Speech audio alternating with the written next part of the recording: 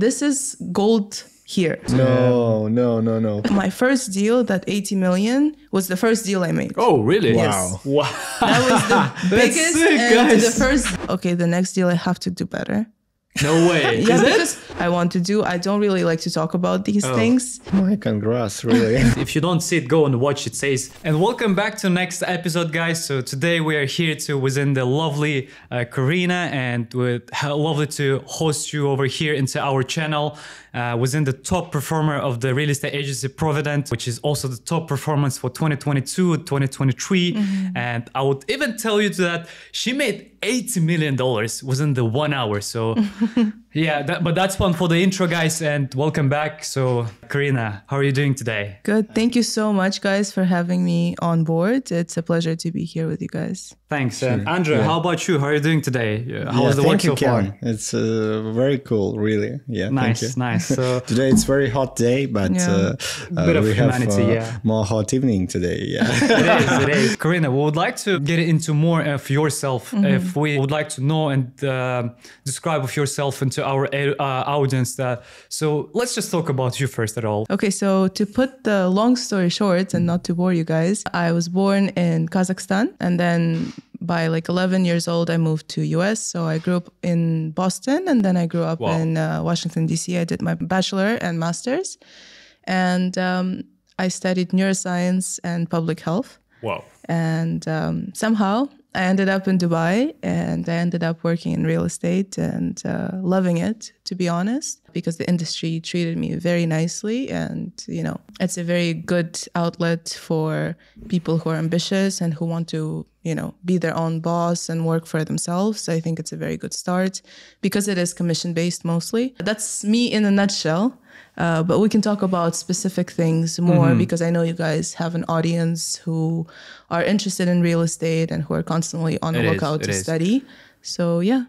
And but be curious. So you said you studied in the US, right? So cautious to know that. So you ended up in the US, I guess, to get an education, as I understand. Yeah. I mean, listen, I have a very interesting scenario, I think. Just humbly speaking, I grew up very fast. So I understood and I saw that, okay, Kazakhstan is a great country, but I want something different and I want something more. And for me to get into like university and start a career, I definitely wanted to get like a head start because I speak Russian. I didn't know English well at that point. So I said, you know what, let's do it. Let's go to US. Let's study English. At least I will like understand it better. And plus, you know, getting into college will be much easier once I'm in there.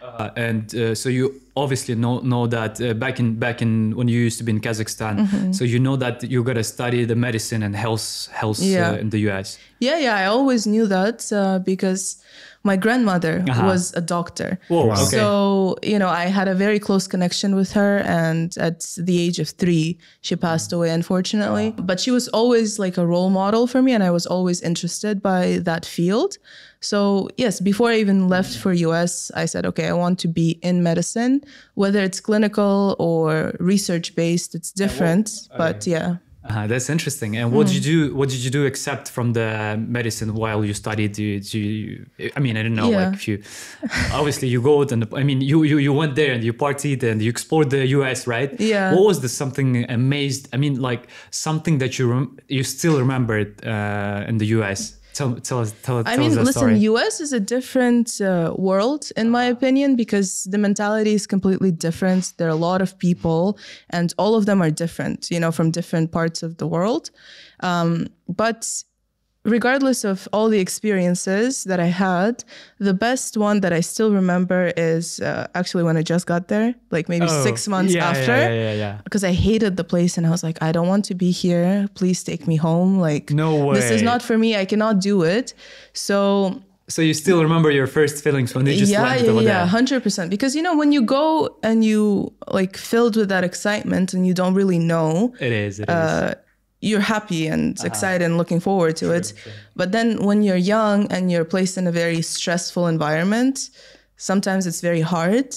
And I'm not going to deny it was extremely hard for me. Yeah. Yeah, I just remember when I just landed. It just reminded me of my story when I'm sure everyone had a story of like course. when someone else just landed in another place and they had the first feeling when you just landed, so much excitement, but then next 6 months are like crazy blooming you and you have to like work into the hustle. Yeah, and you have to adapt as a person, right? It is. Like it's a completely different world. So you have to navigate it and learn how to do it. Yeah, it is amazing feelings. It is amazing feelings. Yeah, 100%. So interesting, really. So Karina, can you talk about your experience with real estate? Maybe can you make 3 advices for brokers audience? We very appreciate. Yeah, I mean, listen, I have a lot of followers who are brokers and they constantly reach out to me. And unfortunately, I don't have time to answer to everyone, but real estate is a very two-sided industry, okay? You can look at it from the amount of money you can make in it, and you can look at it as a career path, right? So it's not a corporate setup like most people know. Okay, you go, you get promoted, and you climb up the ladder. It's completely different, but it's a different game altogether. So I would say that, if you are ambitious, if you are hungry, if you are innovative, and you are kind of a people person, so you like to communicate, you like to make connections, meaningful connections, then real estate is definitely something to consider. Because it's a joy, honestly. If you don't treat it as work in one way, it's tremendous joy because you get to experience people, you get to meet new people. So obviously, if you are striving to be your own boss, you're not afraid to talk to people, definitely consider real estate. I never thought of real estate as a career at all. Like I never would have imagined that I would be a broker. Like ask me 4 years back, I would say no, straight up no. But it just happened, and I wasn't confident about the industry in the beginning, but it kind of sucks you in. And if you feel like you belong, it's a great place to be, honestly. Yeah, interesting. Yeah, it's interesting. So if we see for local market right now, maybe maybe 80 or maybe 90% all professional brokers, it's beginner. Yeah, yeah. I mean, honestly, it's just it's a very good point that you mentioned because there are a lot of real estate people in Dubai. Like I've never seen that amount of brokers in one place. And it seems as though everyone who comes to Dubai starts working in real estate in one way or another.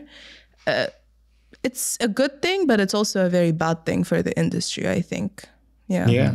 It's if we see for all audience professional brokers, it's maybe 73 or 75,000 professional brokers community. Yeah, it's only brokers who has got a professional number. The brokers number. In IT Salat, Hindu. So and only 10% it's professional brokers. Of course, has got a good experience. Maybe can you make top 3 advices how will be good professional broker? Yeah. I mean, listen, it all comes to ethics, right? And morality. I don't want to sound negative, but yes, there are a lot of brokers, like thousands, maybe over 40,000 unregistered brokers, which doesn't mean they're professionals. If you go on Instagram and you start posting a house or a project, that doesn't make you a professional. Unfortunately, a lot of agents now are trying to sell things as if we're in fish markets. They'll sell you anything and everything as long as they get their commission. So they don't put the client first. So my advice is, what differentiates a broker? I don't like to say professional or unprofessional. I like to say broker versus an expert, right? Yes. A broker is just a person who comes and connects you two. For example, you want to sell, you want to buy. Oh, great. I know you guys. Let me have commission for that. I don't care really what you want to buy, but you're selling. So, it matches. Yeah. This is what a broker is. And this is what, unfortunately, a lot of people are today here because there's a lot of clients. And I honestly don't know how they end up with agents like this because this really, really hurts the industry to the max, So I would say put the client's needs first. Don't think about commission. I know it's hard because it's only commission based. So, if you don't close the clients, you might not have that 40,000. I get it. But when you work out of that space, everyone who's like aware, they will know that you're doing it for that reason. So, you know, later on, if you cannot sell your property, if there's some problem, if it's not delivered on time, where is that broker, right? Are you going to be there? Unfortunately, a lot of people are not. So just put the client first. I think this is the only like advice. You know what I mean? I'm also curious in terms of the what you said earlier. So how long you've been studying the medicine into the US? Yeah, so 4.5 years. 4.5 years. Yeah. And Wow. so yeah, 4.5 years, it's quite a lot, I guess. Yeah. But then how did you ended up into the real estate? But how come like you switched it and like how did you end up over there? So it's cautious to know for audience too, I guess. Yeah, of course, because it's a very dramatic switch. I get it.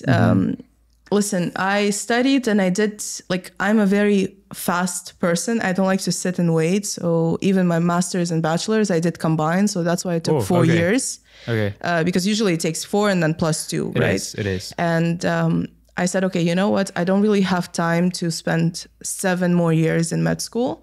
Let me just do this because it's not clinical medicine, but it's still within the same field. And then as I was graduating, COVID came. So January, that's when COVID kind of started appearing in US. And the same year, May, I was graduating. And so everything closed, obviously, you know, everyone started freaking out.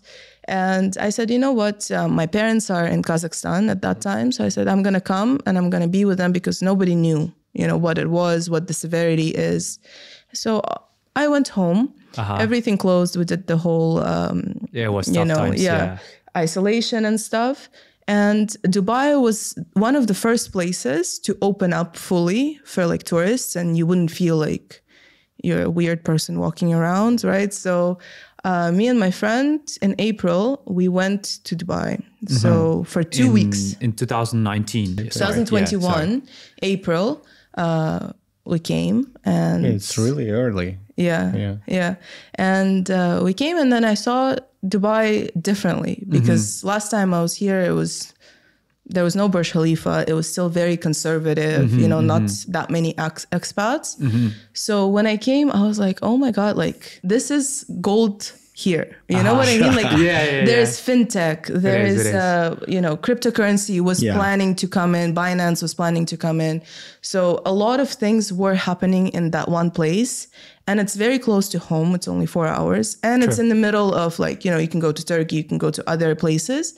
So I said, you know what, let me try. I don't know, but it looks like a place to be. And for some reason, I just felt like, okay, you know what, I can put my American dream and plan on hold a bit. Let me try it, right? Because, you know, it was different. And I always am curious about different things. So that June, I relocated. I applied online. I got called by 3 companies. Wow. And so I just said, you know what, I'm just going to go. I'm going to try one and see how it goes from there. Okay. You just said to yourself, let me try it in terms of the real estate. And you took it easy, as I understand. Yeah. I mean, for me, I didn't know much, you know, like I didn't know which field or which industry was in demand in Dubai. And from what I saw, it's real estate and it's a lot of money. You know, there's a lot of finances circulating and the government is pushing for it. Yeah, sure. So for me, I was like, you know what? Let me try. I never sold anything before, so I was completely skeptical about my whole thing and my success. But I said, you know what? Why not? Okay, if I fail, I fail.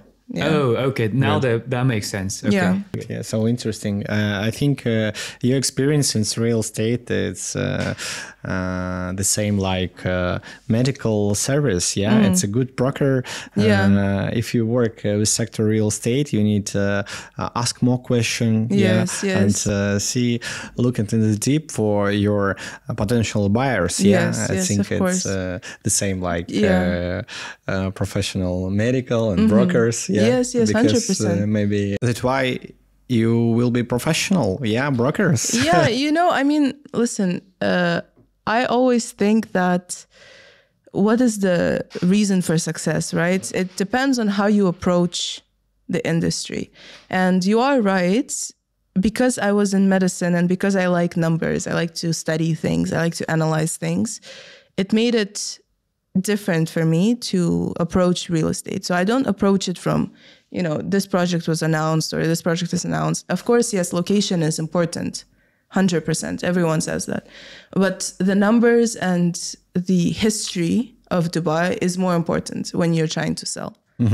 So when you analyze and you can say, okay, based on the market statistics, based on the cycles that we saw previously, that makes you look a bit more credible, because you can back it up by facts. And people like facts more than just dreams. If you look into your facts, so you became a top performer into your real estate agency 2022, 2023. Yes. How did you end up there? How did you land it out into the top performing places? I'm very competitive by nature. Oh, okay. I'm extremely competitive and I don't like to lose. So one thing I really enjoy still till this day in my company is that, we can see how people perform.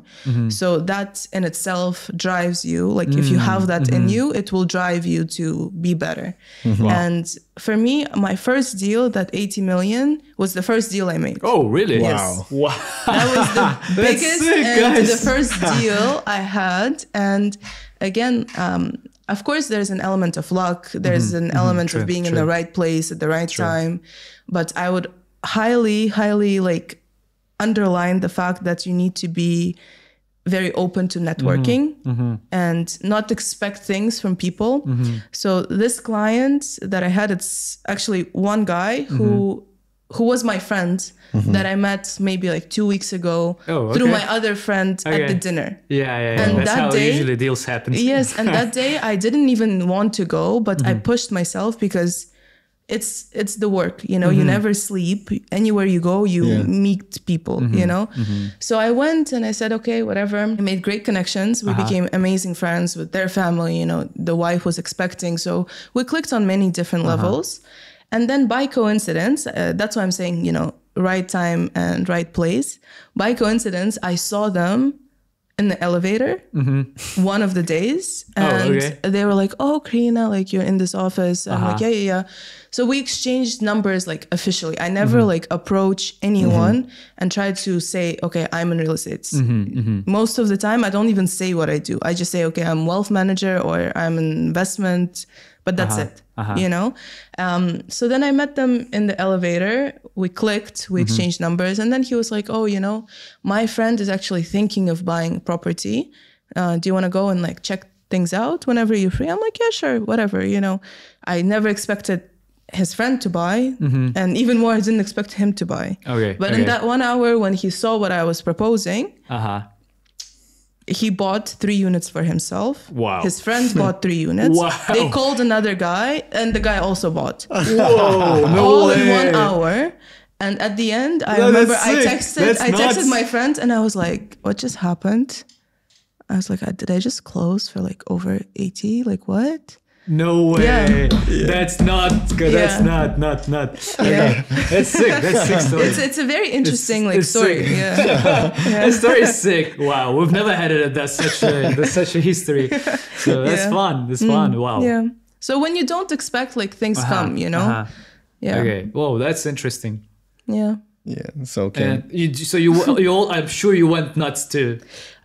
When you get your commission. Listen, yes, this is the part. Like, I don't like to say I close the deal until I have that commission in my bank account, because until then, there's so many things that can go wrong. Yeah. But I'm curious, what had happened to you when you realized that you closed the deal, and then what did you feel then when you closed your first deal? Honestly, like it might sound surprising, but all I felt was, okay, the next deal I have to do better.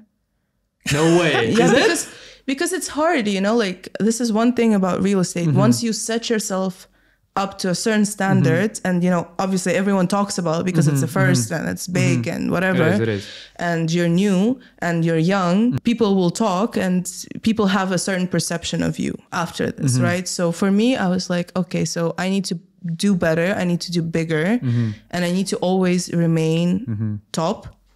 you know, Wow. so I felt stress, to be honest. Yeah. Okay. But usually, you know, what usually people say, our guests are saying, whenever they get their first commission, usually they just go nuts also, but then they just go and throw out their money into nightclubs and etc. But yeah, listen, I'm a very introverted person, I would say. Like I am extroverted in terms of talking to people, but I like my own space, and I am not the party person, so I don't care that much, you know. Yes, of course, you splurge, you go shopping, you buy yourself some nice stuff, but again, like as your Rolex is. yes. But that was not the first commission. No. But a good eye, yeah. No, but it's a very dangerous thing, actually, what you mentioned, because this is what happens to a lot of people. It is. If you don't know the worth of money, or you've never been exposed to money before, certain amounts can sound and look like life-changing. And of course, a lot of people change. It is. You know, like it changes you, of course. You have to and control on your one money. side, you have to be outgoing. You have to be everywhere. You have to be seen by people. On the other side, you also don't want to be, you know, dumb with your money. So a lot of people fall into that trap. Unfortunately. So interesting. It is. Yeah. So more commission for one deal. Yeah. If we see all price property, $80 million. Yeah. It's average price for one. Yeah. Maybe $7 million.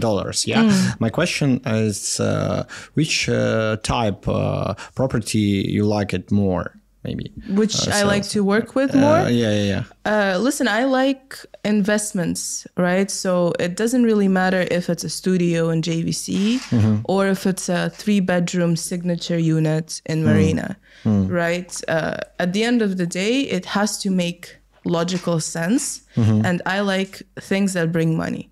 For me, I would never right now invest or buy a villa just for myself, you know, because needs change, tastes change. It's a very hard deal altogether on an agent as well, I find, because a lot of clients want something specific, and unless you find that it's a constant like stress and you have to deal with it, and I just don't enjoy working that way. For me, it doesn't matter on the developer or, you know, the style. All I care about is, okay, if we put money in here, where is the security that worst case scenario, we can just take the money out, the same amount, right? So it doesn't matter how much it is. Yeah. So this is the type of properties I like to work with. Yeah, personally. Yeah. Wow. Yeah, thank you. So if we see for areas and in other districts, maybe which you advise districts for lifestyle in Dubai? Yeah. Very interesting. I mean, listen, lifestyle to live or for like to invest or to sell? I think for live, because maybe 70% all potential buyers it's investors, but 30% it's who interested in the expat to Dubai, a good quality audience too. I mean, listen, Dubai overall and UAE is a very high standard of living, right? So it's not like, for example, in Russia or Kazakhstan, you have very nice areas and then some areas are not, right? Yes, Dubai has like Deira and Bur Dubai and all of that stuff.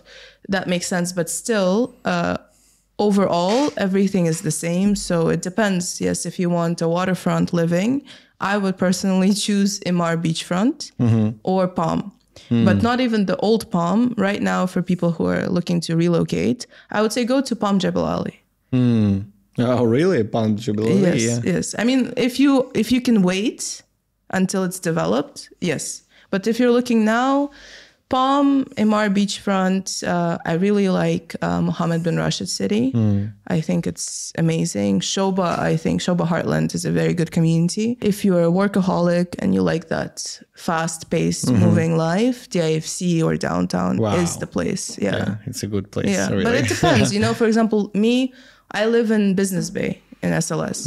So I enjoy that kind of lifestyle. And then once every 2 weeks, I would go to the beach. But if you have kids, for example, who are not in school and you want to have water and activities, of course, that side is amazing. It's a difference, But I don't like Marina, to be honest. I think it's a bit old because it's the first community that was built. But if you're Russian and you're an expat, maybe it's a good place to consider. Well, that's interesting. How did you find Dubai? Because you've been here since 2021. Yes. And how did you find it? Didn't you feel some, if we say that in terms of like uncompares to like between the woman and woman and man, how do you feel that? Is it really, I mean, tough to compete within the other real estate and real estate brokers as a performed, you know, so you get what I'm saying, right? Yes. And so how did you find Dubai and all the performance of the real estate over here? Okay, so let me put this question into two categories. First, let's talk about Dubai as a whole, as a city, right? Coming from America and the whole Me Too movement and feminism, it's a very different environment because I like it a bit more because I'm traditional. So, you know, from post-USSR countries, it's a very different understanding between men and women. And I've said it before on podcasts and I say it again because I truly believe it. I don't think men and women are equal. So for me in America, that was a bit too much because we're all good in different things, right? When it comes to real estate, I don't find that, you know, it's harder or it's more competitive. I don't feel any kind of, let's say, negativity in my side just because I'm a woman. But there's also a flip side. So a lot of people say that it's easier for women to close and be a successful real estate agent because of your looks and, you know, etc. Yes. And Dubai is known for being Las Vegas for bachelors and whatever, you know. So there is that stereotype that is kind of embedded into real estate industry, which is also one of the reasons I want to make an impact. This is one of the like goals for me because on the contrary, I think it's harder for women to be professionals because it's very easy, I think, for girls who come into real estate to be easy. You know what I mean? To go for easy money, you know, to close deals in any kind of way just to get that. I found it harder because when people approach you or clients say something to you and you're not that type of girl, you're losing a client. You know, so like you're literally telling clients to go away. But in the long term, it's good. Yes, of course. Yeah. Okay. And would you recommend Dubai as a city, as a living, and if we compare to of your experience within the US? I mean, it's different, but I would say that for a woman, young and whatever, and ambitious, I think Dubai is better just because it's safer. Like, you know, in America, I would not walk alone at night. You know, I would just be a bit more cautious. And in Dubai, you don't think about these things to the point when you travel somewhere else, you're confused, you know, like, so yes, I would say Dubai is a great place. I personally don't think I would raise a family here, but to work, to progress, to, you know, be respected, because again, it's a Muslim country and city predominantly. So there's still that respect given to women in one way or another. Got it. You know? Yeah, that's really interesting revert, I guess. Yeah.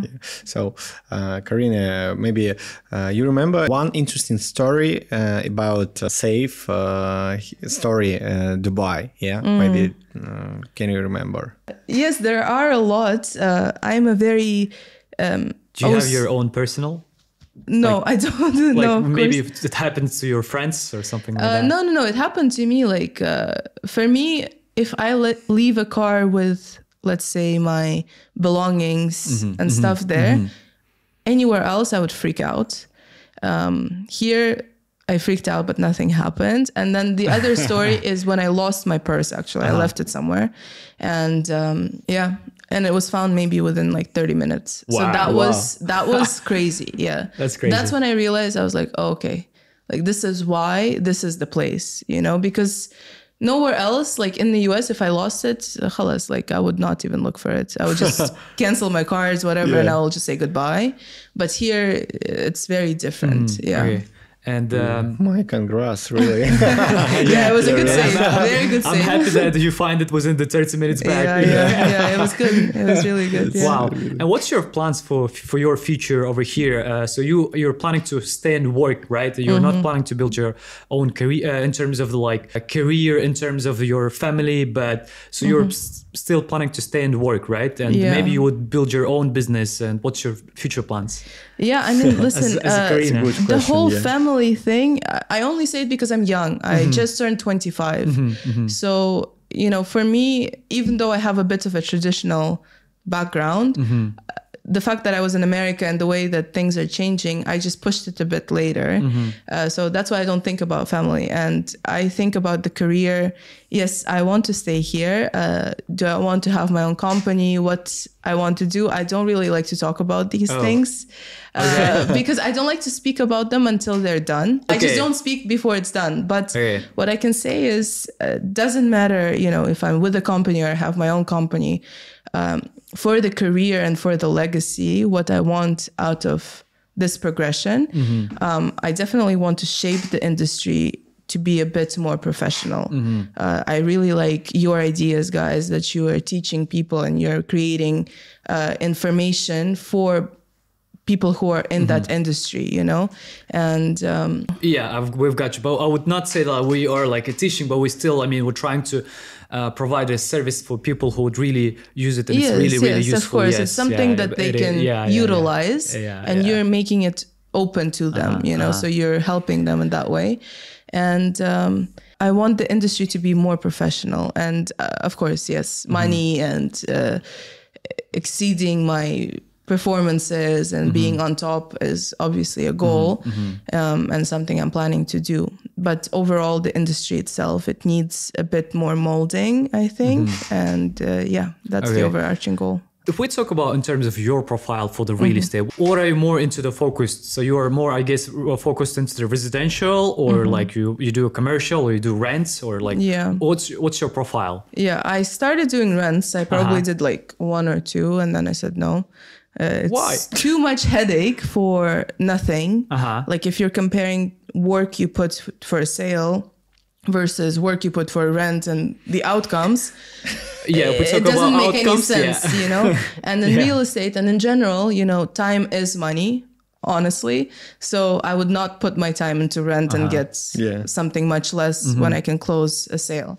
So I do primarily sales. I only work residential because commercial, again, it comes into the whole real estate industry.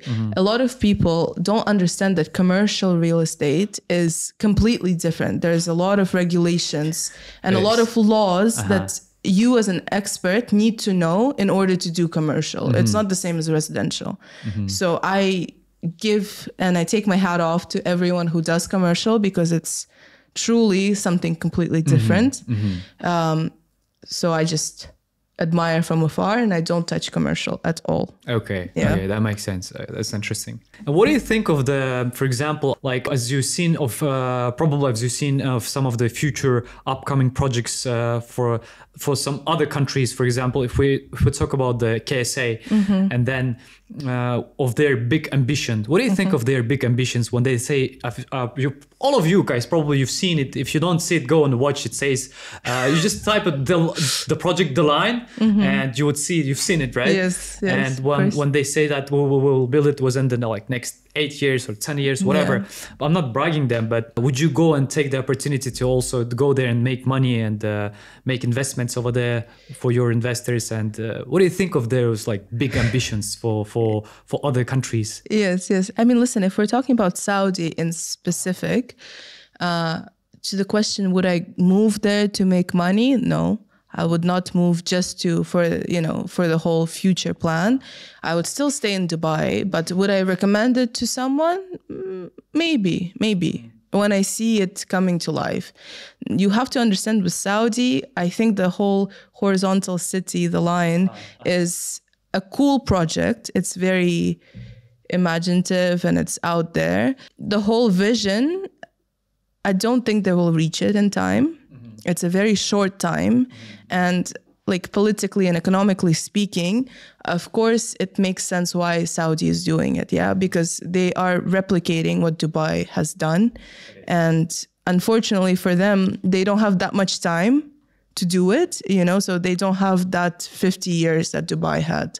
So they want to do it faster and better and compete. Would you recommend it as a in terms of the investment making money? Not now. Not now. Not now. Okay. When this, Saudi is becoming a bit less conservative, a bit less, it's opening up, but it's not there yet. Yeah. So I cannot, in my right mind, tell my client or my investor, you know what? Yes, trust me, because I don't trust it. Yeah. Right. Yeah. So when I see it coming to that potential, and more people are traveling there, and they are attracting expats, not only through like high wages, but they're also increasing the tourism, the infrastructure, everything. Yeah. Then yes, but for now, no. That's interesting. Yeah, and it's a different nature, really. Yes, of Saudi course. Arabia and Dubai, and I think it's Dubai. It's a leader, in all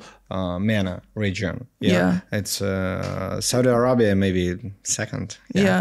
But listen, Dubai Second is gamers. mostly expats, right? it is. It's maybe 20% locals.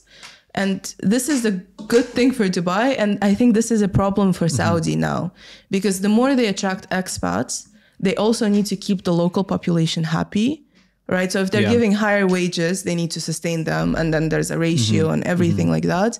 So it's a very delicate situation and position that they're in now. So once they show how they're handling it properly and, avoiding all the sharp edges, let's say, and, the only thing that I'm a bit skeptical about Saudi is because Saudi is rich only until oil runs out. Yeah, right? It's not a construction performer. Yeah, so 8 years, okay, they will do the whole project.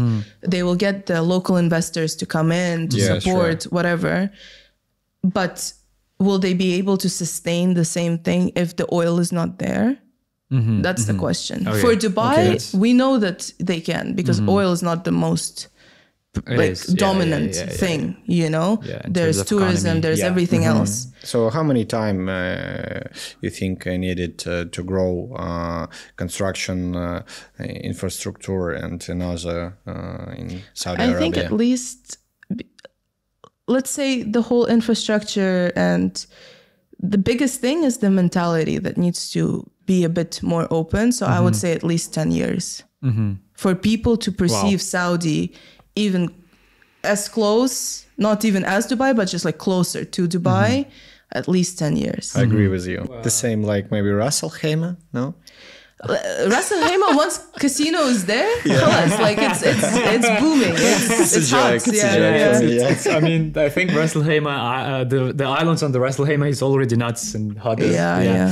And I'm more curious in terms of your personality and in terms of your skills into real estate and as our audience. So people go into the real estate of, if we talk about in terms of the investment, when people, the clients, investors give you handles you the money to book it or whatever, right? And so people go through the trust, right? While they don't have any trust, they would not hand you the money, right? Of course, yeah. And my question is, how did you build the trust with your investors? I never tried to sell them anything. But okay. I know it sounds very weird. But because, maybe it helped me the fact that I studied neuroscience and like public health. Oh, okay. Because I understand psychology, right? Like it's a simple thing, especially when you get to ultra high net worth individuals, like they're not dumb, so they know when people are trying to sell you. And I said the same thing about that point in my previous podcast. But let's say, okay, Sweden, right? And you know the brand IKEA. Yep. In IKEA, you're not allowed to go and talk to the customer. You know that in Sweden? I've no It's idea. an I've never been actual into the policy. Yeah. So when you come in, they're just there like to help you if you need it. But they're not harassing you. They're not coming to you saying, okay, check this out or check this out. It's actually a very cool thing. And like, it's a very nice trick because when you are harassed and when you are pushed and when you know that, okay, I sit in front of you, I say, hi, how are you? I smile, whatever. But you know that I want to sell you something, right? So you're not going to open up. You're not going to be relaxed. You're not going to, you're always going to think about it. So I never try to sell. I would always try to be friends because then I can truly understand. When we're friends, you can tell me, you know what, Karina, let's say I sent you a project and I said, this is this, and this is why I think you should invest. This is how much you're going to get. If you trust me, you can call me and say, listen, Karina, you know what? Remember we invested in 2 other apartments. I don't really have that much money. So, you know, maybe I have 100,000. Let's put it in something else.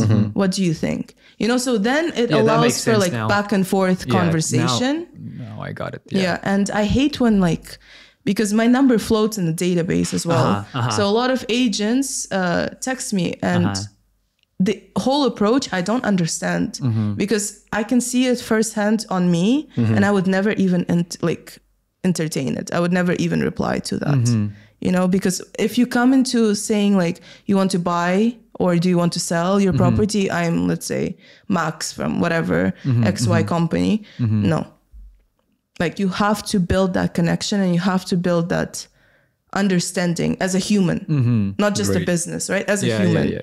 Then, okay, then we can make some business. Then we can talk. Okay. Yeah. Well, that's interesting. Yeah, it's a good strategy. Yeah. Well, it's a true strategy, life strategy. It is. Yeah, it is. You have to become a friend. It is. And well, I just want to say that we are coming up into the end. I mean, it is already the end of our podcast. It was really nice and small talks. No, please no.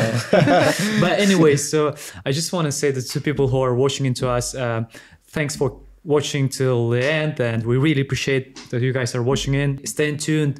We're going to have really next upcoming projects in terms of the podcast, and we are right Instagram Karina with our YouTube channel, and thanks a lot for thank you guys so much. I really enjoyed it. Really appreciate. I think me and our audience actually got a lot of useful information. I hope so. Yes, through you, and that was interesting talk, by the way. Yeah. Thank you guys so much. Thank you. Thanks. See you next time. Yes. Until next time, everyone. Yeah. I'd be happy to see you on the next time and talk larger and maybe talk more in terms of the psychology. How does it works? And stay tuned. Perfect. Thank you guys. Yeah. Thank you.